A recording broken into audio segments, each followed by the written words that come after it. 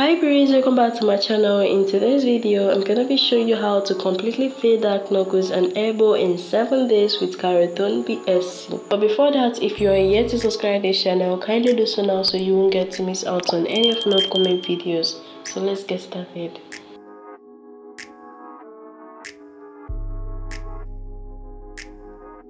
Guys, this recipe is super effective. If you want fast action, then you want to watch this video to the last part of it so you won't get to miss out on any important information. This recipe is very cheap and super effective compared to what you get from most skincare formulators out there that will end up not giving you what you really want.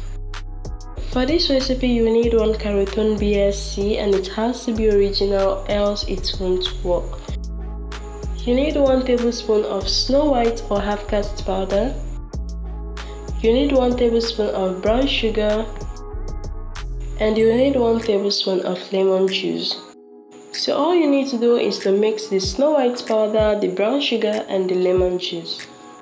If you already have a whitening scrub that is very effective, you can use it instead of making a new one.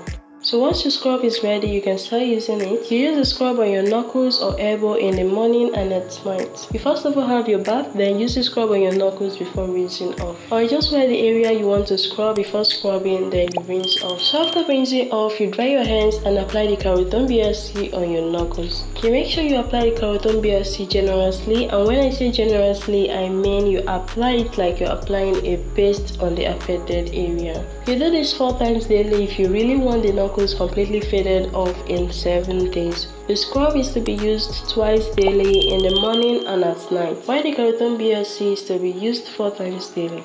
You use it in the morning after scrubbing, you apply it twice within the day, then you apply it again after scrubbing at night. And that's all you need to do to completely fade your dark knuckles in 7 days without breaking a bank. If you have terrible knuckles and elbow, you can try this recipe out and drop comments below in the comment section on how it worked for you. This is all for today guys. Thank you so much for watching. I hope you found it helpful. If you liked it, do give this video a thumbs up, share with your friends, and also help this channel grow by clicking on the subscribe button below. And when you do, don't forget to click on the notification bell icon beside it to get notified when next I upload a new video. That's way you won't get to miss out on any of my upcoming videos. See you all in my next video. Bye.